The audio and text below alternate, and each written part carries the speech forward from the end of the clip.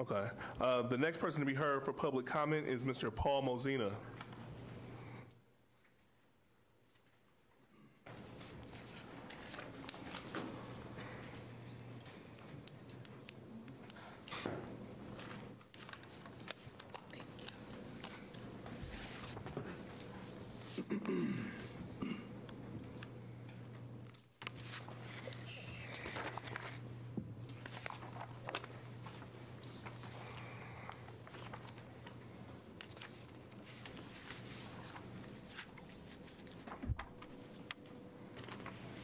Hello, Commissioners and MPD.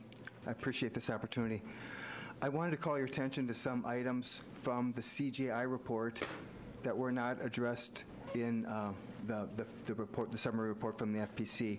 And one of them is that from the CGI report, it says the FPC and the MPD both lack a detailed and prospective planning document with processes that includes delineated assignments and timetables for all the remaining requirements.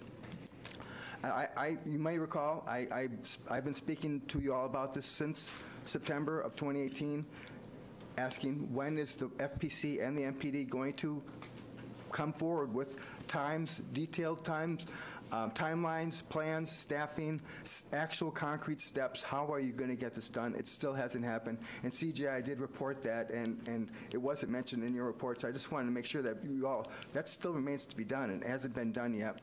CGI also says the settlement agreement has expectations for the FPC that far exceed its current role and its ability based on the current staffing levels. Well, we still don't understand how, because we don't have a plan, we don't know what staffing requirements exist in the FPC. So the CGI, excuse me, is saying you have a whole lot of work to do. We don't know how you're going to get it done. How are you going to get your work done? So it's so critically important that you enumerate. I mean, we just heard about the need. Now we hear that CAD and Track CMS and RMS all need to be updated. I mean, you're talking about a complex series of steps that have to occur for this to succeed. So please do require these people to come up with plans. Regarding the complaint data, the FPC was required to publish some new complaint data on their website. That data only has FPC complaints that were submitted to the FPC. It does not include complaints that were submitted to the MPD. That is a lack. It's called out in the document by CJI. They said you don't have the complaints from the MPD. You only have the ones from the FPC. That has to be addressed. It's called out in the document. It also, the document also calls out the fact that it says,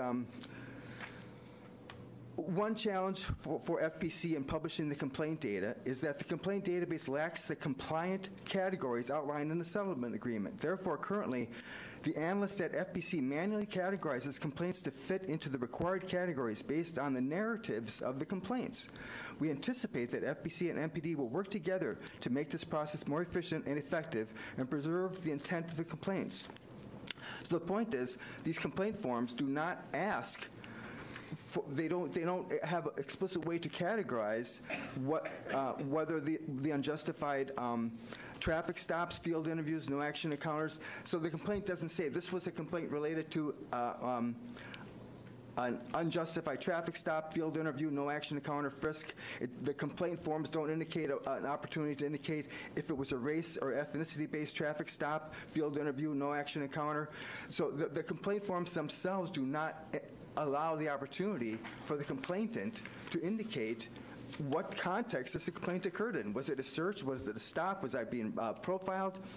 And now when we look at the data that was just published on January 2nd, there is mention in the data of a CAD disposition codes and PDF and a CAD call types. There's a couple of documents that are reference documents that are not published along with the other data. Those documents need to be published for anyone in the public to be able to interpret that data. I'm on the second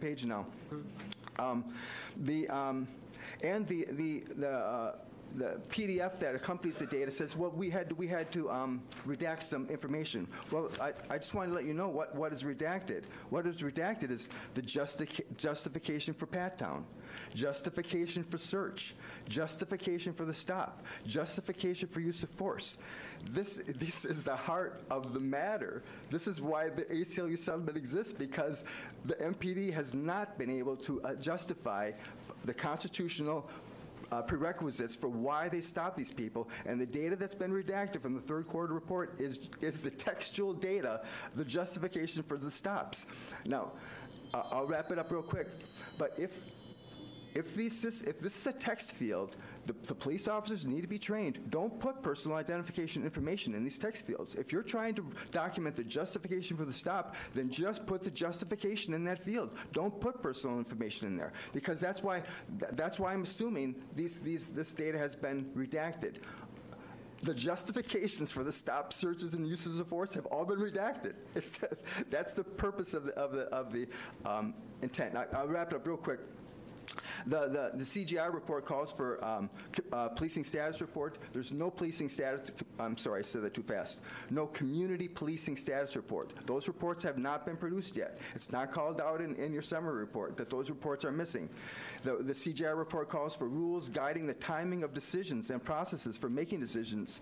There's no rules for the timing. The SOP 765, asset forfeiture, you all start chopping that up over a year ago. What happened to what happened to that SOP? So I'm asking for, give us time to digest the data that's been published and reschedule this for a month from now, and let us an opportunity to look at the data, and we're going to have more feedback.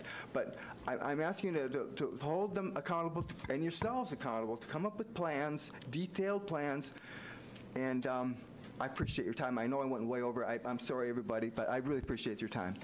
Thank you. All right. The next person to be heard for public comment is